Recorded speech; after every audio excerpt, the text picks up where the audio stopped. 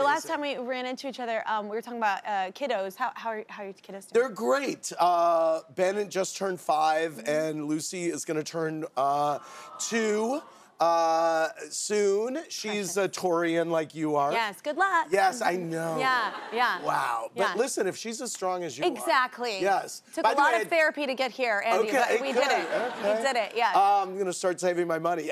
By the way, I didn't have you covering Tiffany on my bingo card for today. There you go. I loved it. You're welcome. Yes, thank you. Here's the thing, I can't hear that song without, I don't know if it's a generation thing, but without thinking of DJ from Full House. That episode, did anybody, like that's the episode that, it's like the right time. You can't not think of The Cosby Show with Rudy, like coming down the stair. It's like there's certain songs that have such nostalgia, but I love that song. Yeah, me too. I hear that, is it your son that wakes up really early? Is that the one? Yes. Yeah.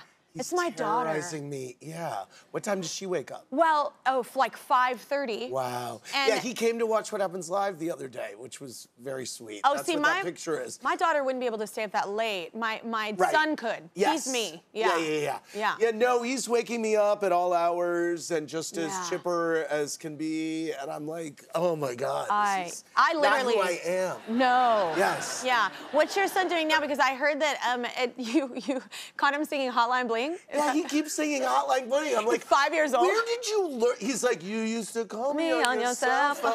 I go, where did you learn that? He goes, sing too. Which is excellent. Yes, he loves it. But I'm like, okay, that's cool. Yeah. Yeah, he's singing that. He's also, we were in Starbucks the other day, and someone came up and said, are you Andy Cohen? I said, yes. And I kind of kept it moving because I was with Ben. Yeah. And we walked outside, and he said, the next person to come up and say that, I'm going to say, get out of here.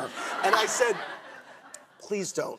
I said, say to them, he's my daddy, may we have some privacy. Yeah. And so 1 second later, like clockwork, this guy comes up with his phone out. Are you Andy Cohen? Can I get a picture? And Ben says, get out of here. And I felt so bad for the guy that then I had to take the picture. You know, I love that Ben was like, I took your advice into consideration and chose a different path. Yes, I'm going to go elsewhere with this.